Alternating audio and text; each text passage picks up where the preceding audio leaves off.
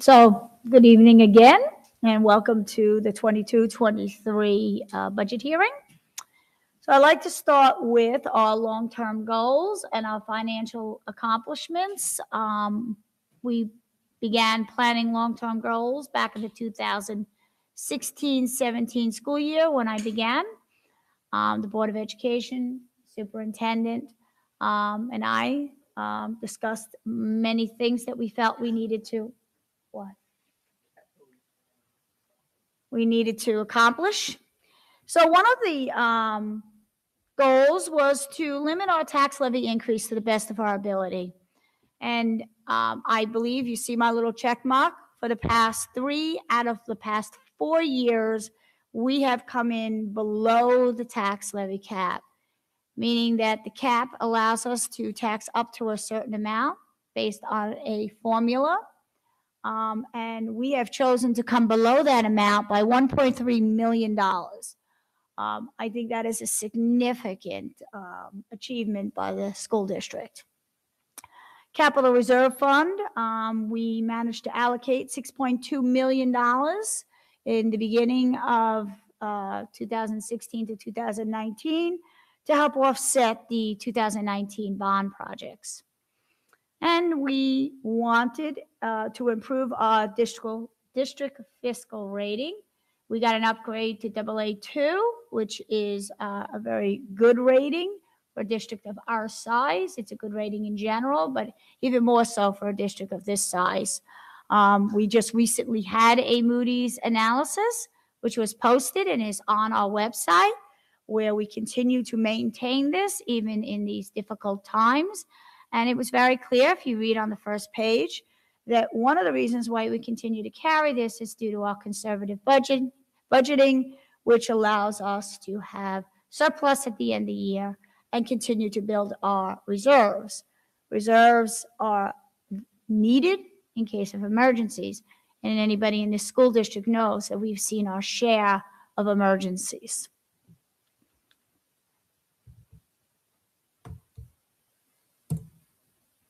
Did it change? No.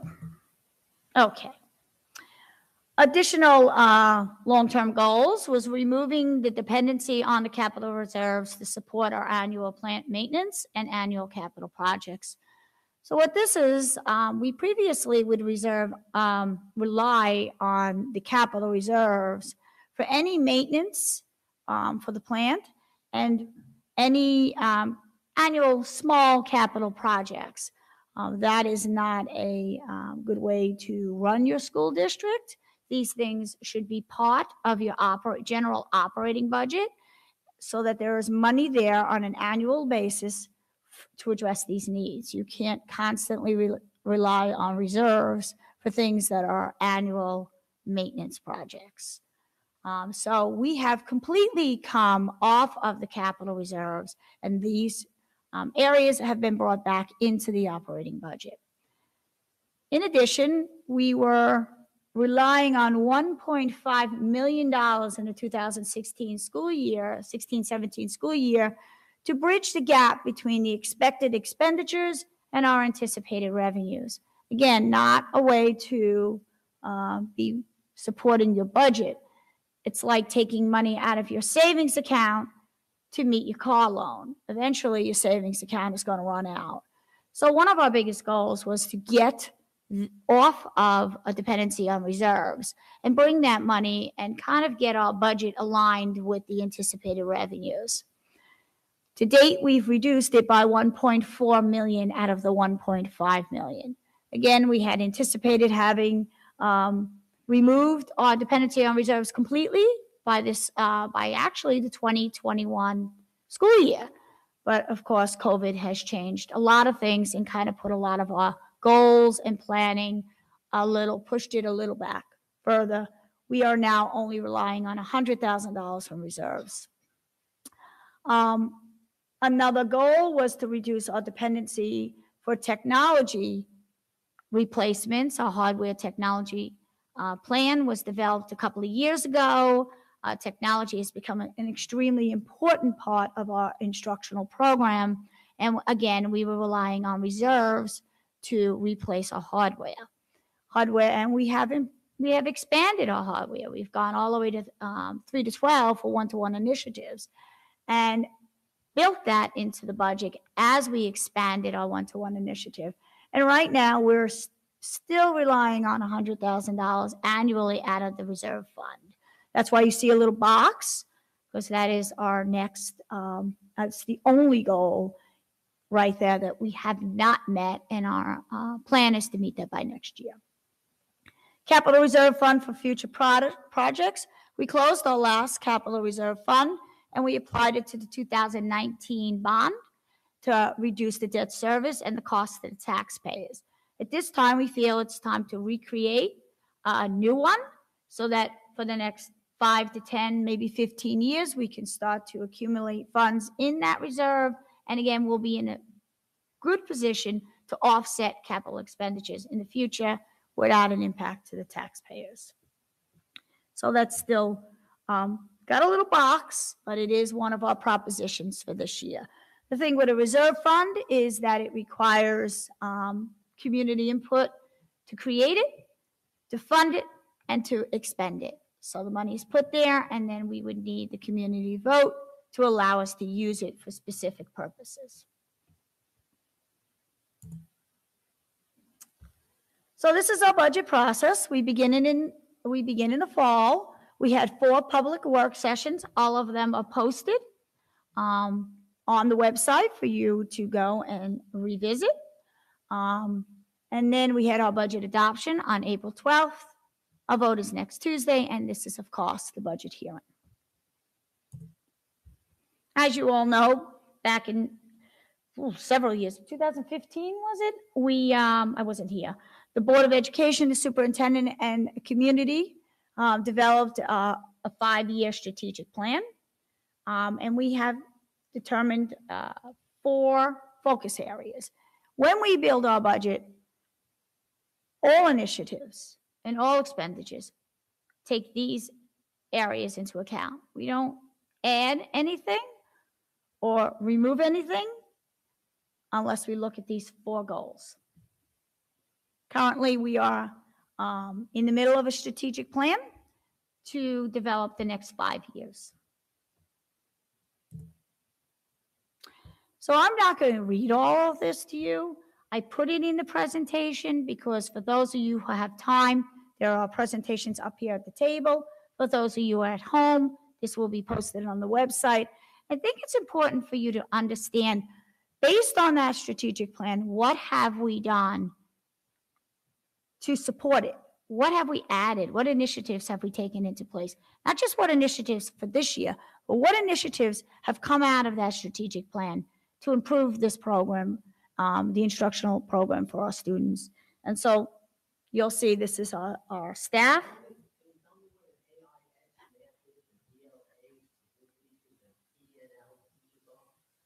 I'd be happy to explain that. We do use a lot of jargon in education, so I apologize for that. So AIS is Academic Intervention Services. Those are for students who are struggling learners that are not reading on grade level. They're kind of lagging behind. So those are services in math and English language arts. So we provide those academic services for those students.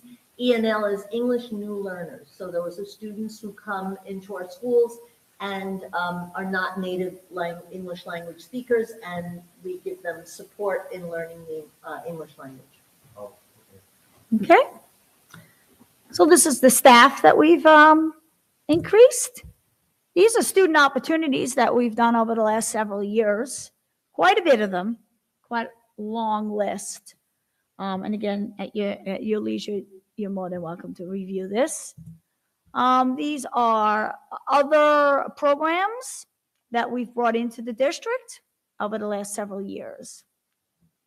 All of this at or under the tax cap. Additional funding to support a lot of new curriculum, a camera system so that home games can be live streamed and the community can watch them for free. So we've done a lot of really great things over the last several years. These are the facility improvements that we've implemented. You see we've got new buses and vans. new adult adult education. That shouldn't say that. It should say driver education. So I'm reading it right, but that's not what it should say. So I will correct that. That's a new driver education vehicle. So it has all the safety features of the most recent cars. A vehicle was old. It was in need of a lot of repairs, and it didn't have a lot of the safety features of the newer vehicles. So we felt it was time to purchase a new one, so the students were learning on a vehicle in which they will be driving in the future. These are additional facilities improvements. Again, these are right in the general fund budget. We are no longer relying on reserves, and these are many of the projects that we've done over the past 5 years.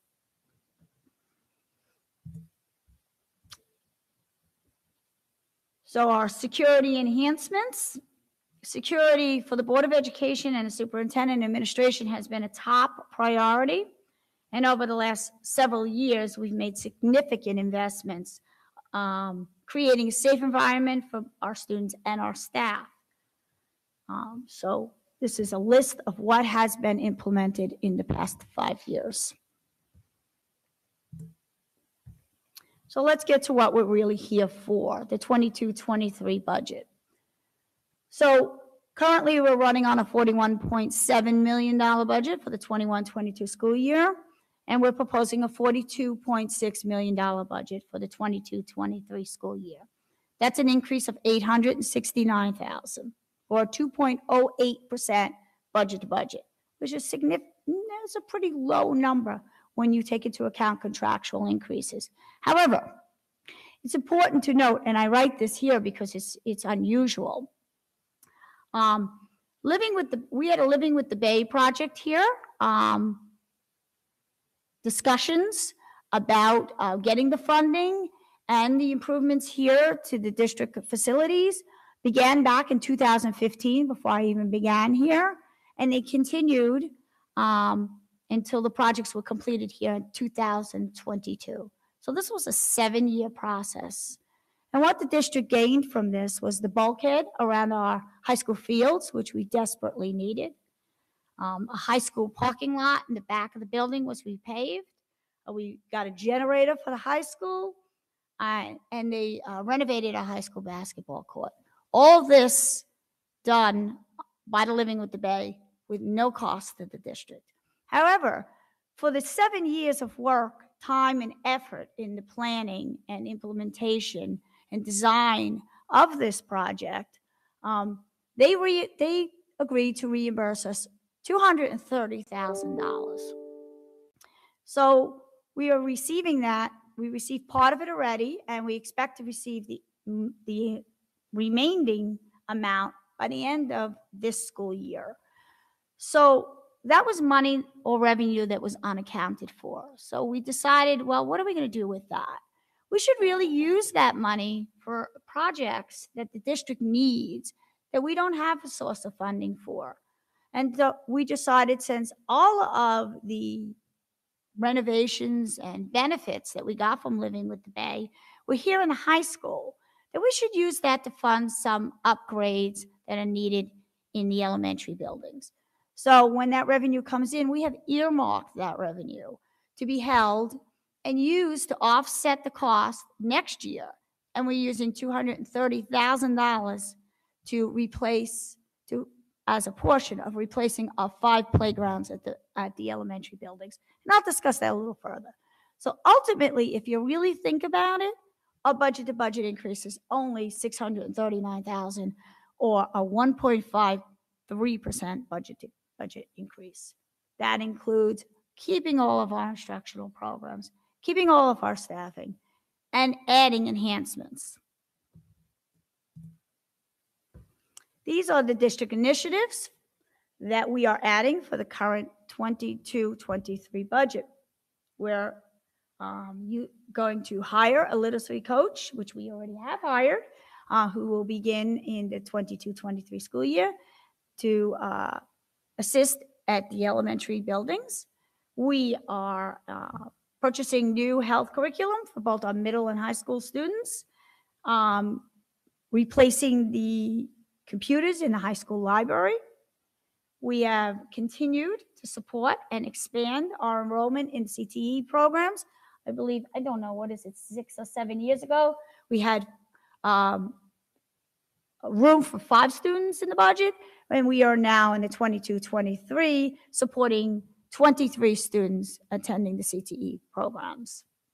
And this year in 22-23, we're going to roll out our Nassau Community College concurrent enrollment program. So a lot of really good opportunities for our students.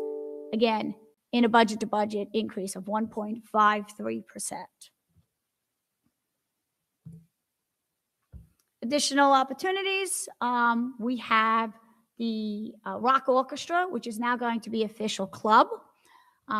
It has been running for the last couple of years on a volunteer basis. This will ensure that this Rock Orchestra will continue long term. The other areas that we're increasing is we're putting a junior high school winter track coach, an assistant coach for our varsity winter track. And as you know, with our new track, we are getting a larger interest. So our programs are growing. And then we're going to increase our intramural programs. And that's going to be which specific programs we roll out will be based on interest for the 22-23 school year. So the capital improvement proposal, again, all funded through the general fund budget, and this is where $230,000 will be used to support this project. And why now? Well, we have several of our playgrounds are at or near their life expectancy. So we have 7 playgrounds.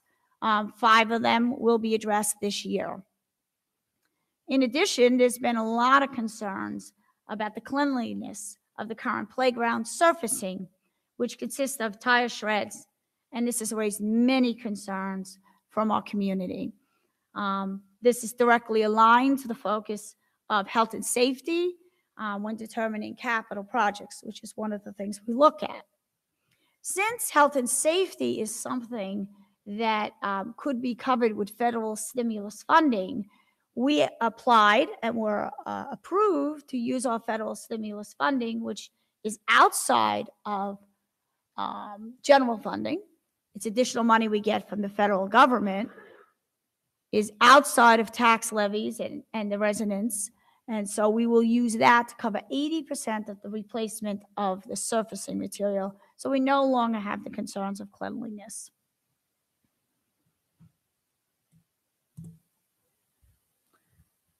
Then we have an E-rate opportunity. The district is very focused on using every option we can to benefit the school district at the least cost to the taxpayer. As you saw, the federal stimulus funding, using the Living with the Bay funding for our playgrounds, and E-rate opportunities is something we do each year.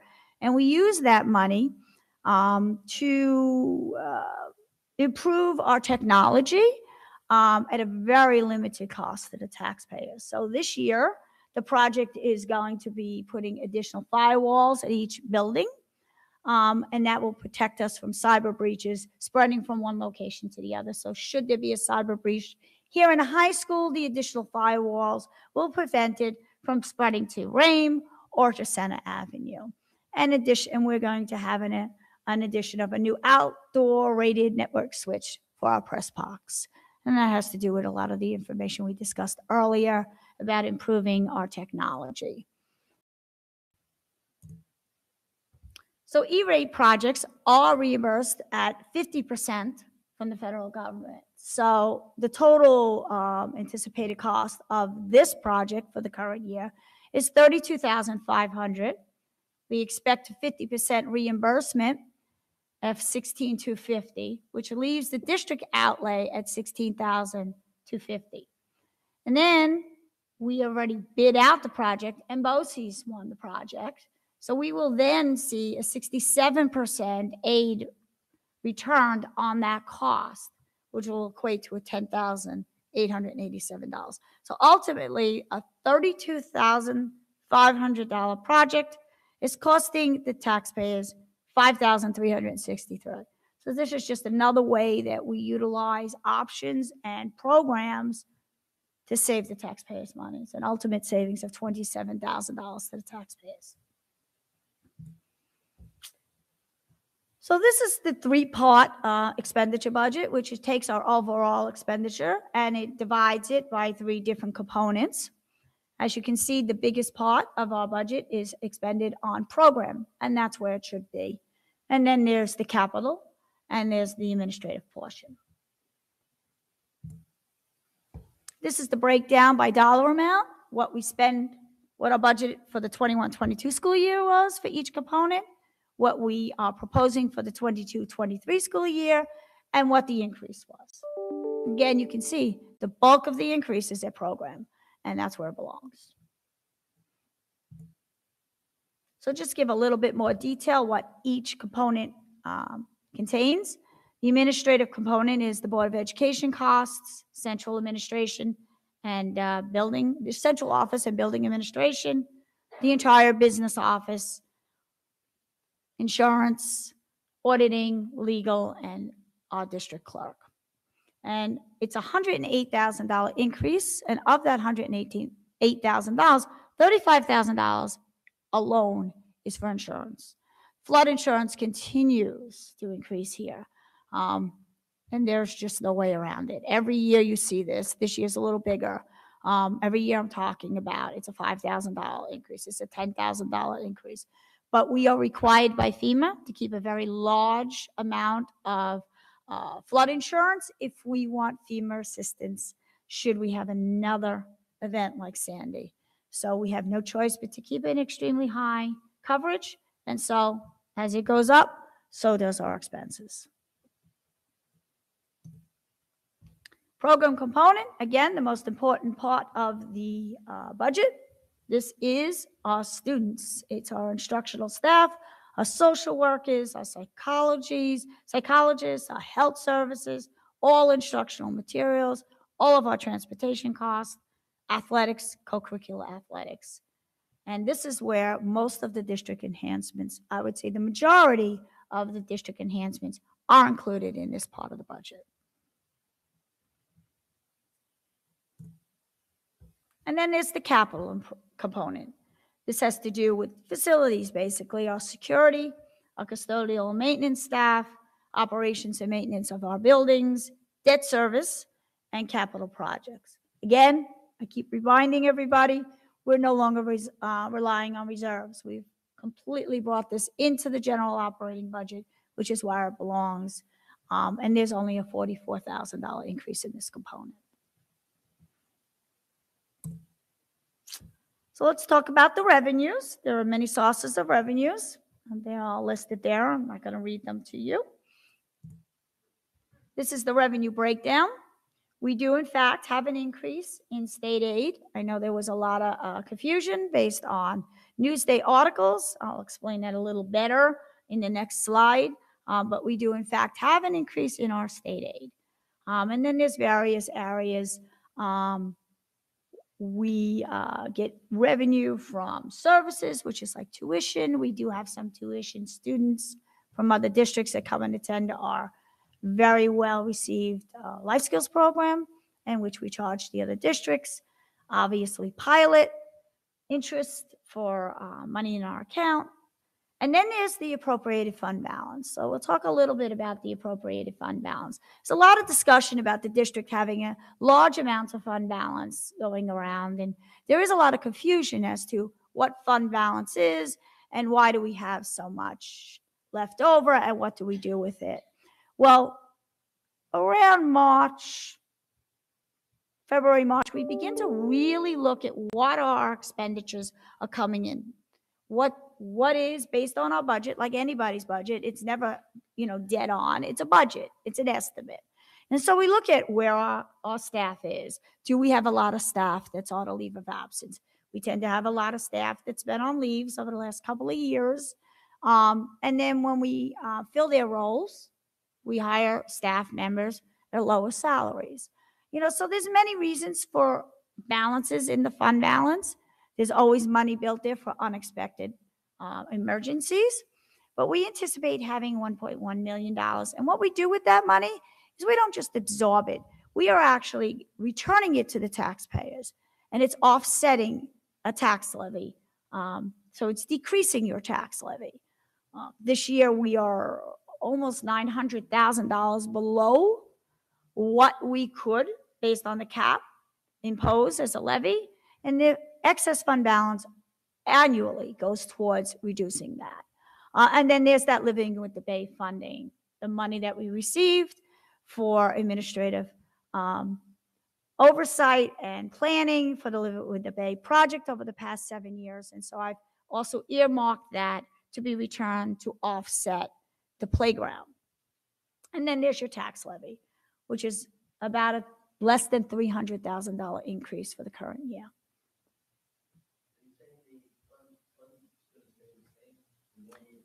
Yes, yes.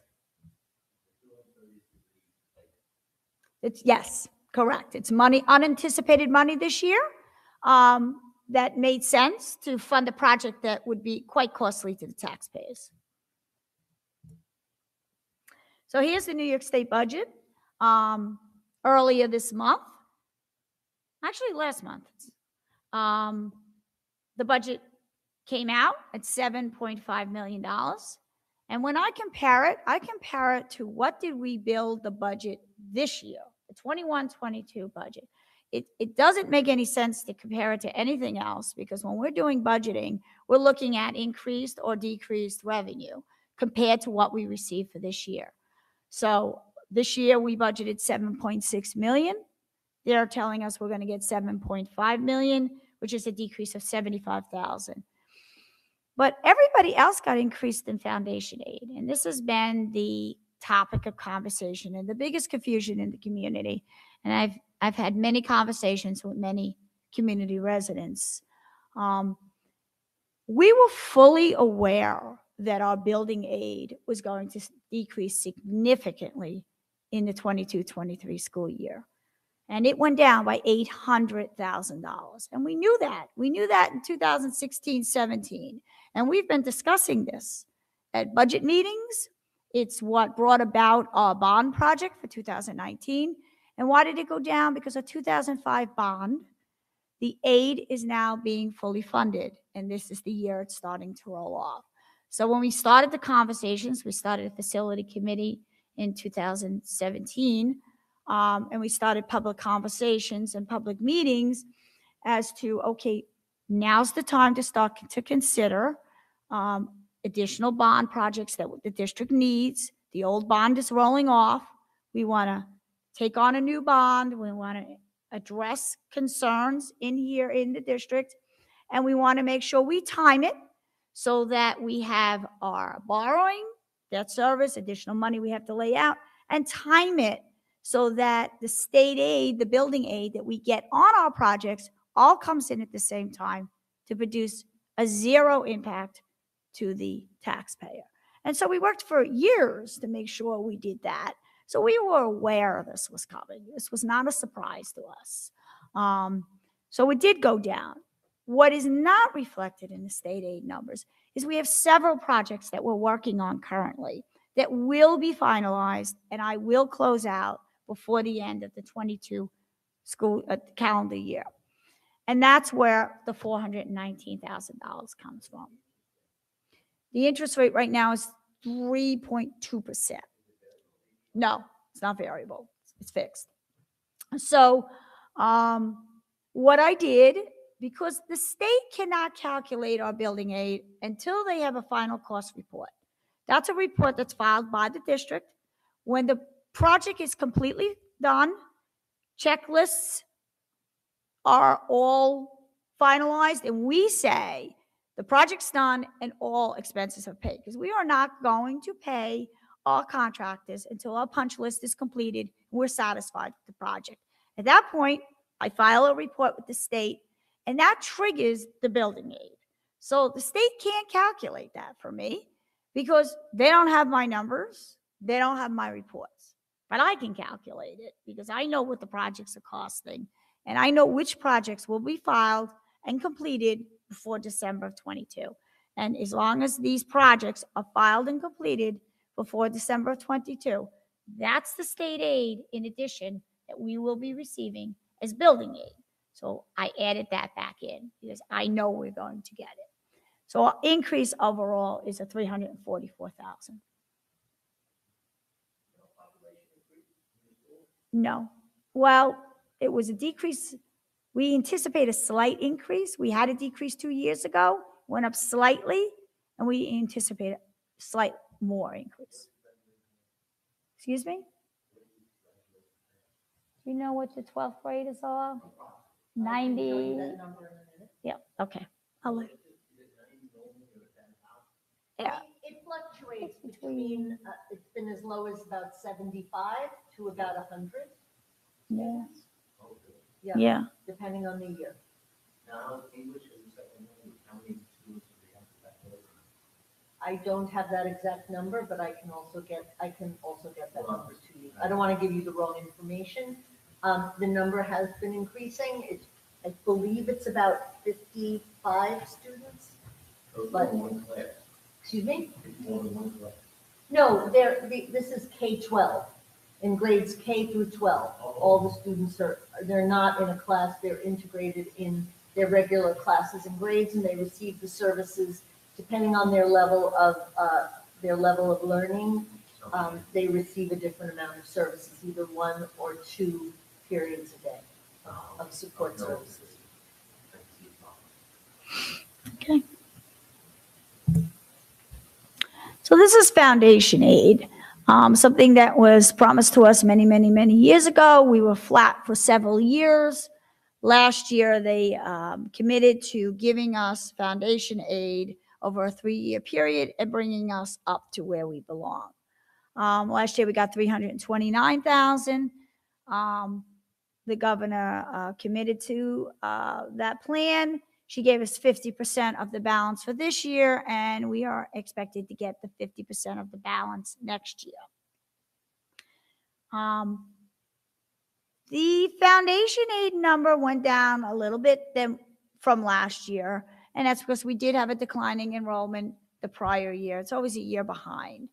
So it did impact us, but for the most part, we should be getting almost $1 million that they owed us over a 3-year period.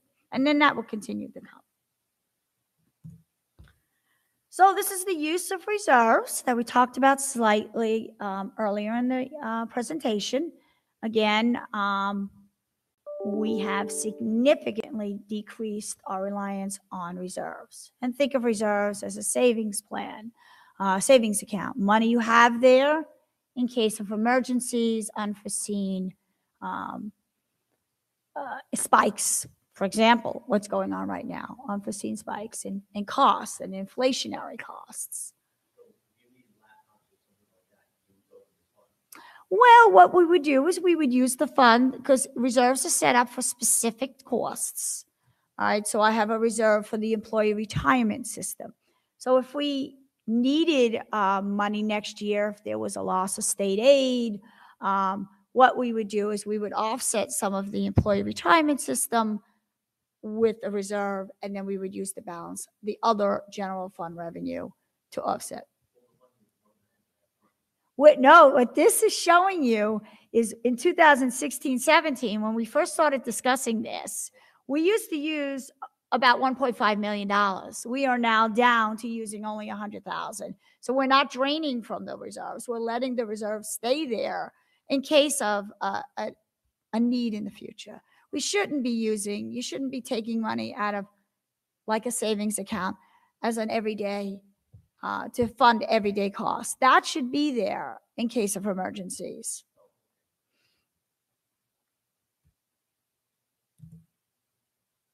So this is the tax levy cap in accordance with the New York State law. This is not our tax levy increase, it's the cap. So every year we have to do a calculation based on 5 different variables. One is consistent across the state of New York, the other 4 are independent and unique to each and every school district. So when you look in the newspaper, you may see that East Rockaway has a 3.81 cap and Lynbrook might have a 2.25. We're not doing anything wrong. They're not doing anything right. It just happens to be based on multiple variables that are inside of the calculation that has been set by New York State. So every year I present this, and I'm supposed to let you know, based on the cap, what is the maximum amount of levy that I can impose against our taxpayers where we only need a simple majority. If I were to go over that levy, I would need a super majority. So nobody really goes over the levy. But many districts stay right at the tax cap. And we did for many years. But as I said earlier in the presentation, one of our goals was to be able to bring in a good, strong budget with enhancements for the students and not have to tax to the maximum, especially when you have a tax cap at 3.81%. This year is a little bit higher, but since it's been in place, the tax cap formula over the last 11 years, our average in this school district, the cap was at 2.21.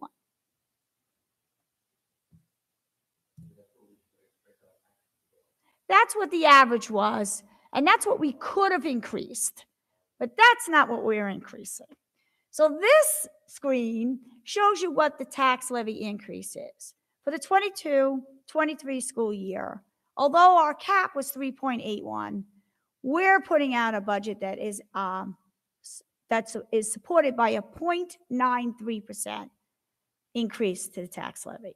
So that's 2.88% below the tax levy cap, which is a significant difference. And if you see, 3 of the past 4 years, we have brought in our budgets below the tax levy cap. So we've put out strong, sound budgets, maintaining, improving our program, and yet managed to do it without increasing our the cost of the taxpayers at the maximum amount. We've kept it below. And since the tax levy cap has gone into effect, the average increase for this district has been 1.84% over 11 years. That's really an incredible number, very low, considering all the improvements we've done in the district. Well, we had 2001 and a 2002 bus. We had a van at 2002 and the 2001, very old, well-maintained, but what was happening is we weren't able to get some of the parts, and then our driver was going from one junkyard to the next until he found it, and it was starting to get a little frightening. So this is the estimated impact of the tax levy to our average homeowner. Again, we get the average assessed value from Nassau County. We don't have anything to do with assessed values. Assessed values on our property is done strictly by Nassau County, although they like to put East Rockaway School District phone number in big, bold print. We have nothing to do with the assessed values. They're telling us the average is $458. That's based on a report provided in April of 2022, meaning this budget would be an increase of $101 annually.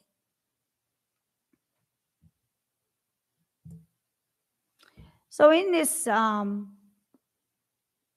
budget vote, we have 3 additional propositions. So you will see 4 propositions on your ballot this year, a little bit more than we're typically used to. So I just want to go through what each one is.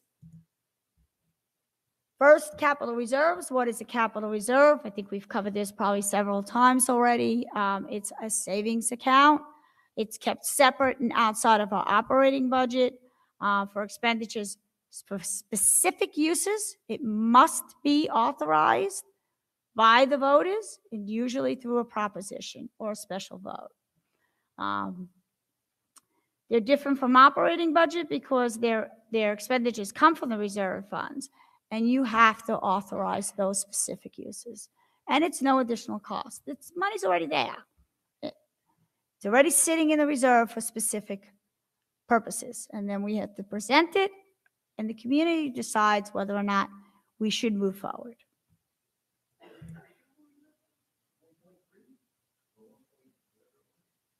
I'm sorry, let me go back. Did I have a number? We had a $6.2 million capital reserve fund that we applied to the 2019. So once we exhaust it, if we were using a piece, I think I'm going the wrong direction here. Hold on a second. Let me. Yeah, if we exhaust it totally and we have funded it completely, we have to reestablish one. For the technology, I did recommend that we use the $100,000 out of our technology reserve. And you'll see that that's in the next slide.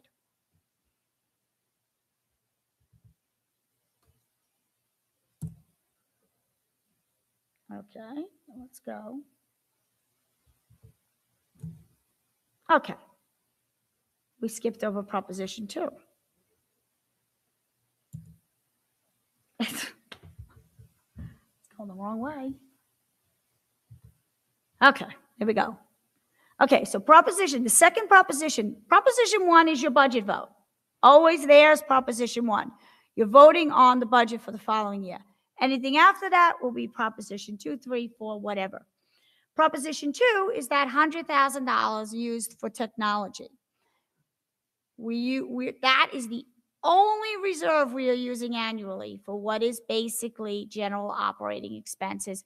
Our goal was to not be relying on this to supplement our hardware replacement plan, but our technology needs have expanded tremendously during COVID. And so we've only got it down by $100,000, and our plan or hope is that next year we will be completely off of the use of reserves. This is to no additional cost to the taxpayers. The money is already in the reserve.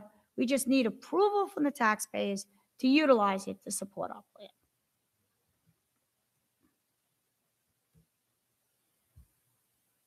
I hate not having a clicker. Okay, Proposition 3, the third proposition you'll see, is the establishment of a capital reserve fund for building improvements. I call it number 3 because we've had 2 already. What this is establishing for future capital projects. So I talked about the $6.2 million that offset our bond. That reserve was capital reserve for improvements and repairs too. That's closed. We used all of that money that was accumulated since 2004 to offset the cost of the bond, so that there was $6.2 million that we did not have to fund, and we did not have to tax the taxpayers for or take debt service from. So what this is, again, long-term planning. We obviously are addressing our needs right now, but we know in the future we will have other needs. And now's the time to establish a new one, and when there's money available, we will fund it. So the term will be 15 years, which is right when the 2019 bond will expire. We're going no more than $15 million plus any interest that we accrue. It will be funded if there's any excess funding from expenditures. We will allocate it to the reserve. We can allocate other reserves there if we need it. It enables the district to reduce the cost of the taxpayers by using these funds, again, for large capital projects without having to borrow.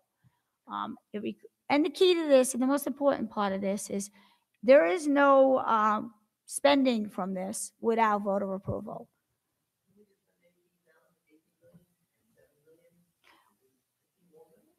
This is for the future. This is probably for 15 years from now. So what we're doing is every year, we're going to be going out every 15 years or so. When one bond expires, we'll probably go out for more capital improvements because the district will need some upgrades in 15 years. So this is long-term planning. So we create it, we accumulate funds, and then in 15 years when we start to, well, actually probably 12 years, when we start to talk about what's going to happen, the 2019 bond is going to expire, building aid's going to roll off, debt service, which is like your payments, your loan payments, is going to roll off. What projects does the district need now? And there will be money set aside to offset those costs. Right. And this is,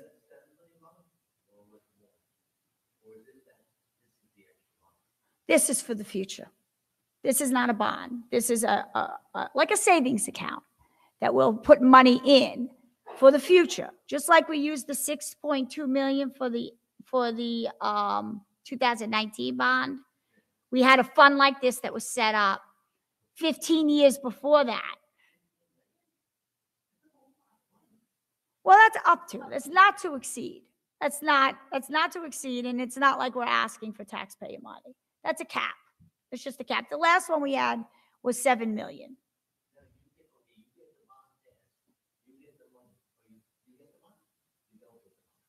If we get, well, this isn't a bond. It's a savings account.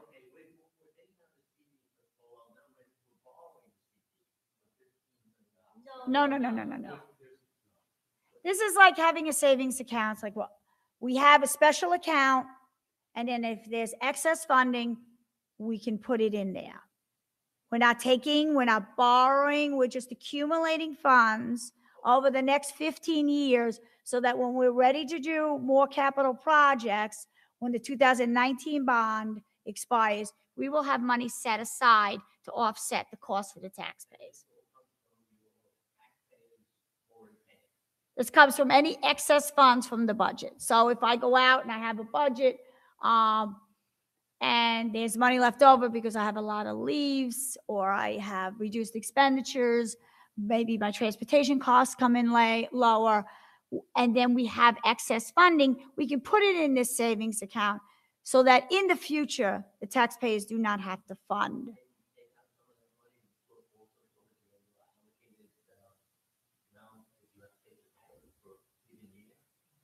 Not this, we couldn't. But we could use fund balance to do that. Like I showed you, we use $1 million every year. We would do that first. We would reduce our tax levy first, and then excess funds would go into here. This is only long-term planning to enable us to not have to take out so much bond borrowing in the future. But it's no cost to the taxpayers, as I put up there. That's what this is about, so that I can try and explain it. It's really setting up a savings plan for future. It's long-term planning, and it's setting up an account like we did in 2004, and then we used that money in 2019.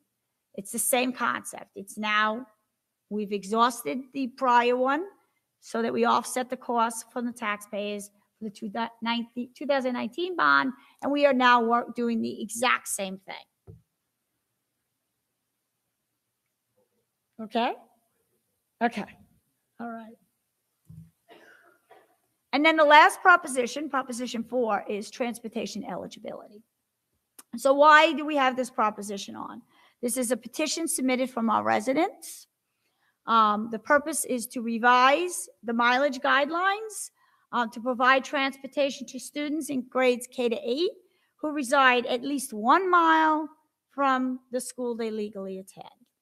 So basically what it reduces, our current policy is that we provide transportation for students K to 8 who live 2 or more miles. This petition, which was submitted by residents, is asking us to provide transportation for students who live 1 or more miles. So it's actually increasing the transportation the district would provide. Well, we are required to put the proposition on because it was submitted by the residents.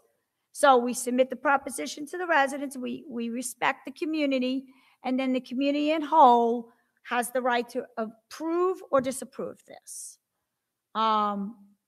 And this revision is not only K to 8 private and parochial schools, because you can't treat one group of students different than another group of students. So if you want to reduce the mileage from 2 miles to 1 mile, it must be for all students in district and private and parochial. So in order to do this, we did an analysis based on our current enrollment, and we identified there are 70 students that would be eligible For transportation, if we decreased it from 2 miles to 1 mile, that transportation to either the junior, senior high school, there's a little section in Bay Park area that's more than 1 mile, but less than 2 miles. That little group of students would get transportation, and then there are students in 2 other private and parochial schools that would get transportation as well. Correct. Yeah, correct. And so based on those 70 students and where they live and what schools they attend, it would require that the district contracts out for an additional van, an additional bus, and increases a vehicle that right now is a van to a bus, because by going from 2 miles to 1 mile, that particular parochial school is increasing the amount of students that get transportation. Well, it's individual. It's based on the residents, and you know, it's not one person. The one person put a petition out. You need to get a certain required amount of signatures, and that required amount as per board policy has been met. And so we respect the community, and now it's a community's decision. And so what is the impact of this proposition should it pass? It will increase the budget that we proposed will go up by $146,178. And that was calculated based on the current year's contractual cost for buses. We don't know what next year is going to be, because we're waiting for CPI, and we go out for buses every year. It could be more than that. But right now, based on this proposition, it's a $146,000 increase. It takes the tax levy will increase from 0.93 to 1.39%, because we have to levy for the additional money. And then the yearly impact to the average homeowner goes from $101 to $151. So, we're only, the current budget that we're proposing is less than a $300,000 increase in the tax levy. This is another 146. It's almost 50% more than what we originally proposed.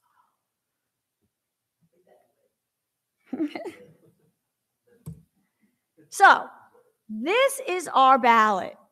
It's very small, very hard to read. But I thought it was really important to point out that it's very important that the community vote for everything on this ballot.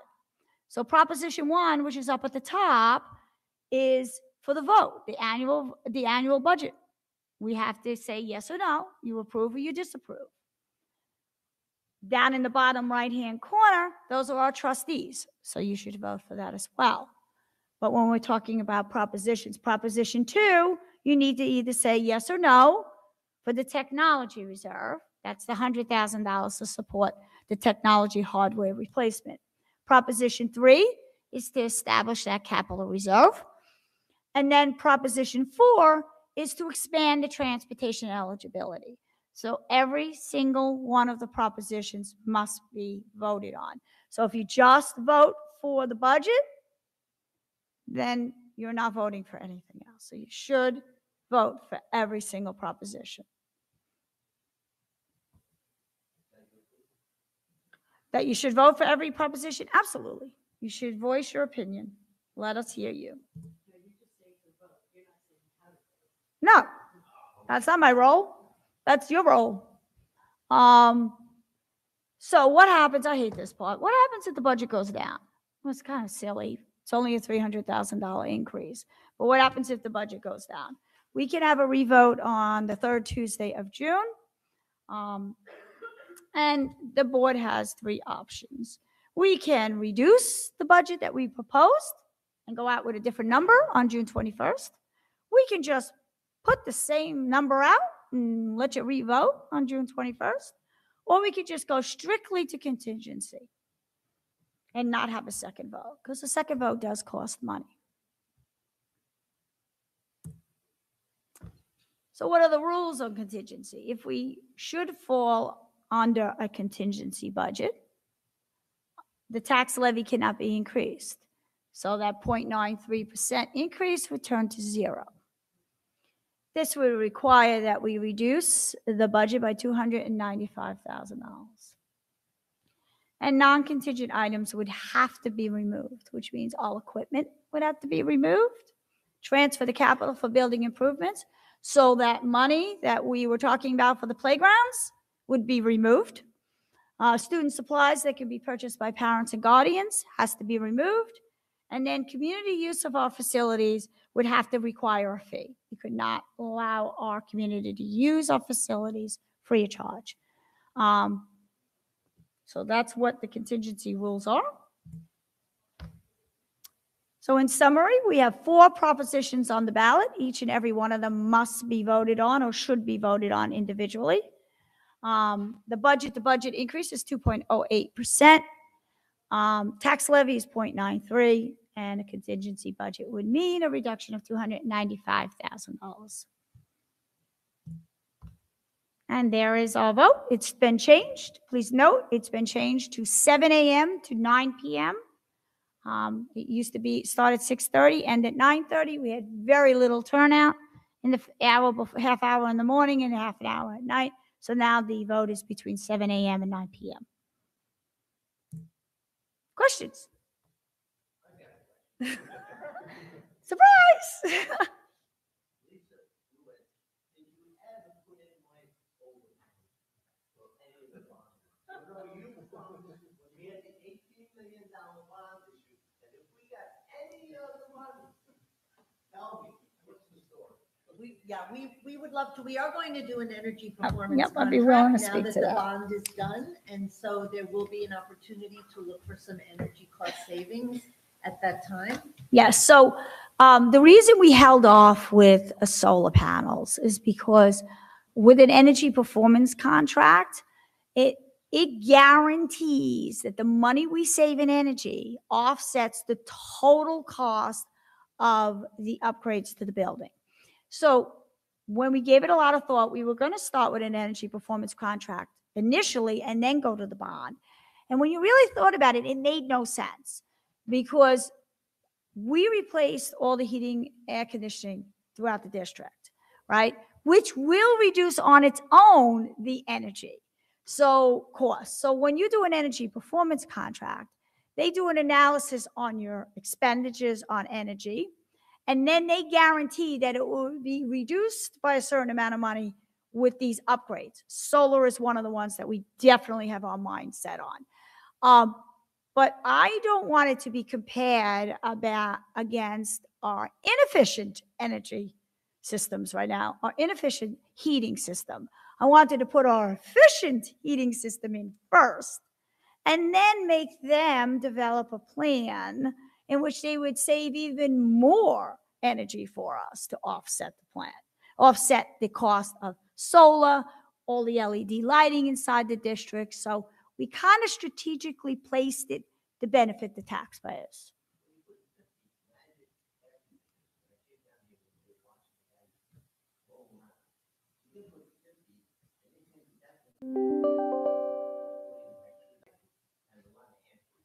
But in the fall, the voters approved expending additional funds from the bond that were not used to improve the HVAC systems in both the elementary schools. So down the road, there will not be window air conditioners. Yeah, that's our goal. There'll be efficient systems at both elementary schools, much like we're putting in the high school here. But that will not happen this year. It will happen in subsequent years. Are these all going to be built into the wall? They're all going to be part of the Complete HVAC system. heating and air conditioning with the univets in the system. So all the window air conditioners will be removed. When you voted in the fall, that's. No, I'm just trying to see, like, you got 3 units from 9,000, which is big numbers. But anyway, are they, you have to have an evaporator and you have to have a condenser. Are they units that fit in like when you're in a hotel room? You know, when you go into a hotel room. They have that down there. Yes, that's what it's like. Yes, that's what they're going to do here. This building should be done in hopefully the end of the summer, so that when we open up in the fall, there'll be no window conditioners. There'll be like the univents on the walls, which will do both heating and air conditioning. And then we hope to expand that and complete that in both elementary buildings next year. Yes, they're currently putting in the pipes now in various places in this building. And they're going to be taking out all of the old system, and then many of these units have already been delivered. You'll see big boxes around the. Yeah, there's around boxes all around over the building district, yeah. That contain the units that will Yeah. be installed. They're not actually going to be like putting a wrapper out the window, out the door or the building. You won't see any structural. Nope, No. no, it's all inside the building. Yeah. So that is, so we talked about an energy performance contract, I believe in 2017, and we gave it a lot of thought, like we do with everything in the district. We think about long-term, we think about what's in the best interest of the district and what's going to be financially the best thing, process. And so we swapped it and we decided, let's do our bond first. Let's reduce our energy costs.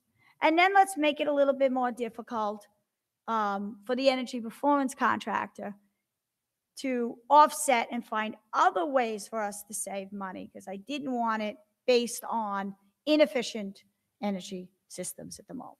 So that will be phase 3, because we're going to have phase 2 will be the elementary buildings.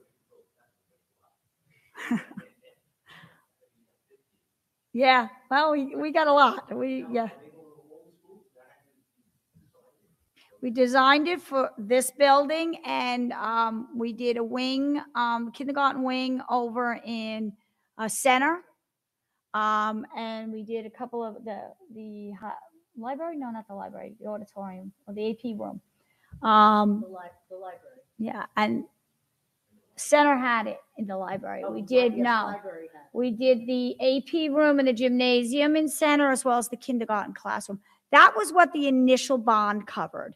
And in Rame, we were doing the library and the gymnasium All-purpose room. and cafeteria, right? So then when we were coming on the budget and we were concerned about the ventilation with the COVID and everything, we just went back out to the community and we asked to expand so that we can complete all 3 buildings with completely new heating and ventilation, removal of all window air conditioners, and really drastically improve the ventilation as well as improve the heating and air conditioning and reduce our energy costs.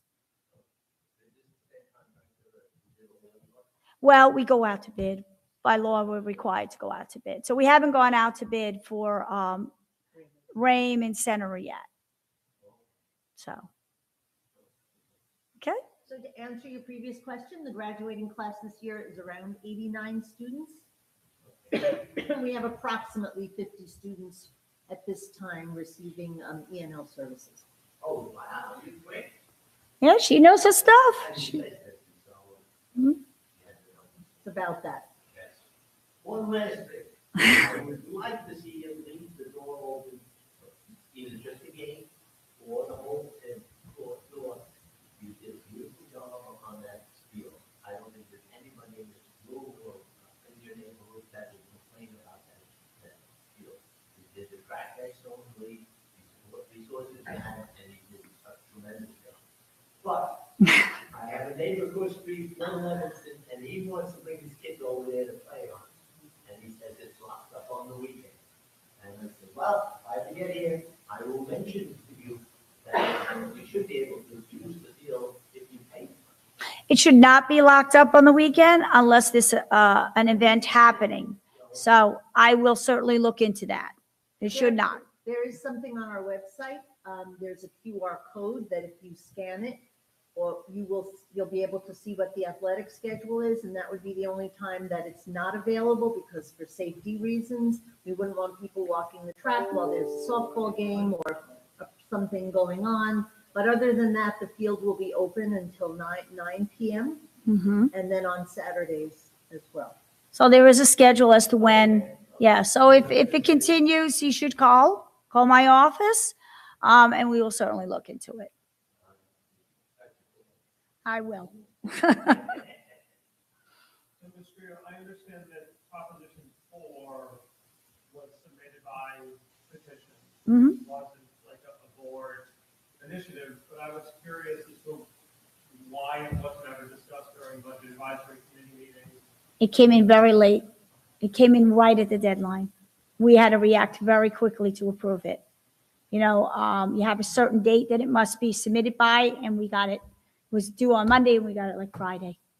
So there really wasn't, we did discuss it when we approved it, the resolution, but we got it at the last minute. Yes, Ms. Actera? In October, the Education Foundation received a grant request for funding to create some outdoor learning spaces at the elementary school, and we committed to work with the district on this project. I was just wondering if the Board of Education has created any kind of a plan or has started discussions on what those spaces might look like, and if in creation or enhancing of the spaces, if that was included in this budget that was presented to you. So I would say, no, it has not been discussed, and I don't believe that we've actually, and I apologize, have brought it to the Board of Education's attention. Now that you have brought it up, I will make sure that we discuss it. But we always have money built into the budget.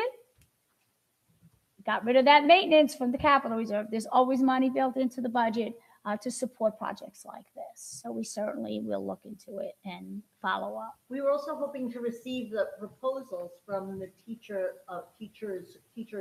who were interested in that. And we have not yet received, any requests. I know that there is a garden. Mrs. Kright is a very, very active group through our learning loss program. So we have supported some of a project of that type. I think there's over 30 students that are participating in that. It's an enrichment program. We had a great response. So through the enrichment funds, through the CARE Act, and some of the COVID funding that we received, those would be opportunities to propose those. And so we did have a call for proposals earlier in the year. Mr. DiTomaso is handling that, and we did receive one from Mrs. Kright for that type of a learning experience, but we did not receive any others. So hopefully the next call we will be, we're asking for ideas for summer programs, learning loss summer programs. So we've sent that out, or we'll be sending it out shortly, and hoping that some teachers will make those proposals because we can support it through those funds. So just to clarify, the proposal that we received was from Ray Avenue School. Ms. Donovan. One of the teachers there. And it identified, I believe, like 5 to 7 areas that they were looking to make improvements on, and I believe that there were some preliminary conversations that had been made with Dr. MacArthur and with Mr. Daly in the facilities area.